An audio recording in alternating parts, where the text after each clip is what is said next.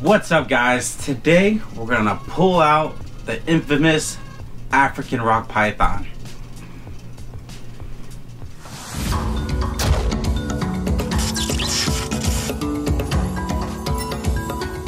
And I also thought I would do an update on my ball python clutch. These guys are aimed to be cut on December 24th, so Christmas Eve. So these are gonna be little Christmas ball python babies.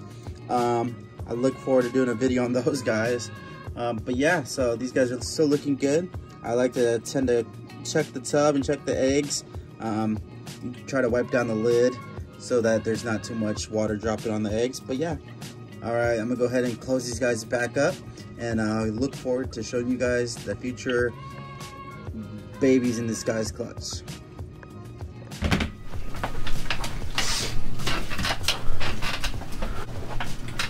Alright, well, I still take this girl out with the hook. She is defensive in these tubs. I do plan on moving her to the 4-foot cage. It's just that she is super defensive and I don't want her to mess up her face on that glass.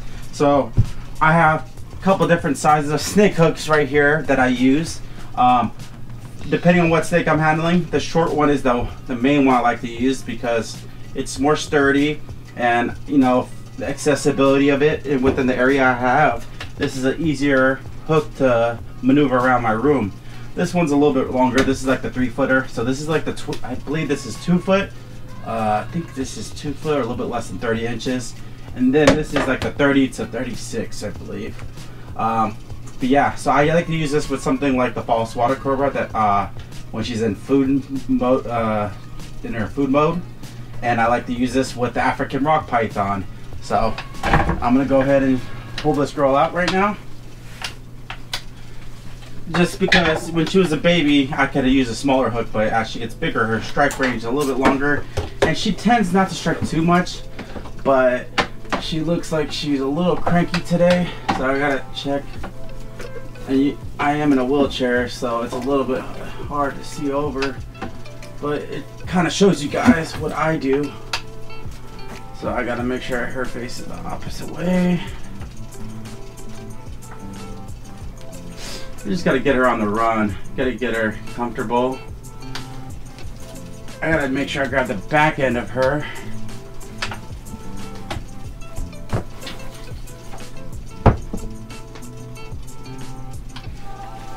So this is the African rock python, Python sabae. The longest and largest species of snake in Africa, and I don't show her off enough, but it's a little update on her, guys. She is still defensive, you know, and if I do not recommend these guys whatsoever. You know, in the beginning she was a little bit easy to handle. Now she's getting to a size that I gotta be more wary on what my actions are doing. Because right now she might get aggravated with the light or anything around me. Any movement I do, she could get annoyed with. So I try to make sure, you know, I keep her, try not to stare at her too much. I try to make sure that she has, you know, she's not really, I gotta make sure. Yeah, just you gotta hold her with confidence, basically. I'm trying to make sure, put her where she's not facing me. Let's see. Towards the camera. But yeah, here's the African rock python, Python sabae. So yeah, she's getting some size on her, guys. You can tell. All right, there she is, guys. The African rock python, guys. Python sabae.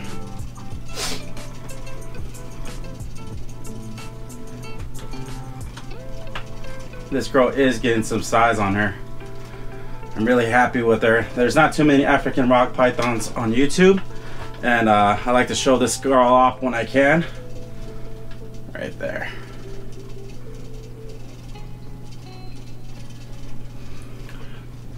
trying to get some good video of her, but you can tell she's a little aggravated.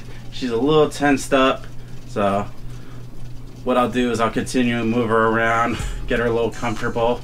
But yeah, I do not recommend these guys at all. I rather recommend something like a Burmese python before I recommend these guys. And she gets to a size where it's kind of hard to hold her up now. African rock python is one of the most notorious defensive, aggressive snakes in the world.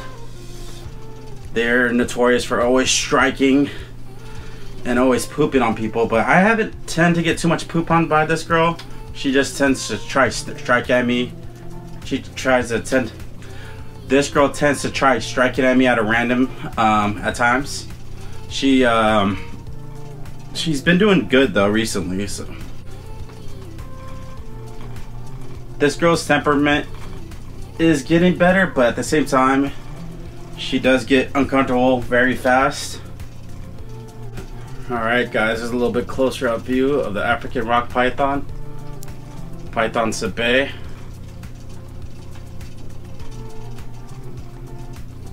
Wow. I hope those colors are coming up on camera. I love this girl.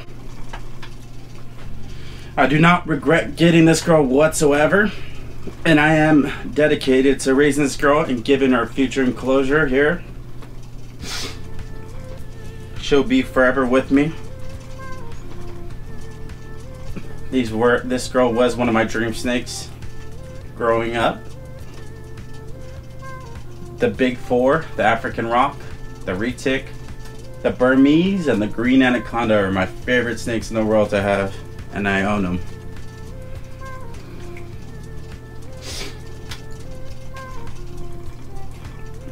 Right there she is, guys. Yeah, I just thought I'd do a quick little video, a little update on this girl, because I know a lot of people told me to show her off, because not too many people show off African rocks on YouTube. She's not growing too fast because I'm not trying to get her huge by any means, and I am slow growing her. The African rock python in size comparison would get something similar size to like a Burm, but a little bit more skinny. They can get as fat as them, but Burms tend to get a little bit more fatter, but these guys will get a little bit longer than a Burm. As I handle this girl, as you can tell, she's taming out very well. As long as my eyes are out of sight, she tends not to get nervous too much. But yeah, I still gotta be aware of knowing what she could do. And alright guys, well, I'm gonna show you a quick video of Aldabra Tortoise at my local reptile store. I will be doing a tour pretty soon here of that reptile store, but I thought I would show their little pet that they have there, the Aldabra Tortoise. And they do have a couple of them, I believe. But yeah, I'm gonna go ahead and send you guys to the reptile store where their beautiful Aldabra Tortoise is at.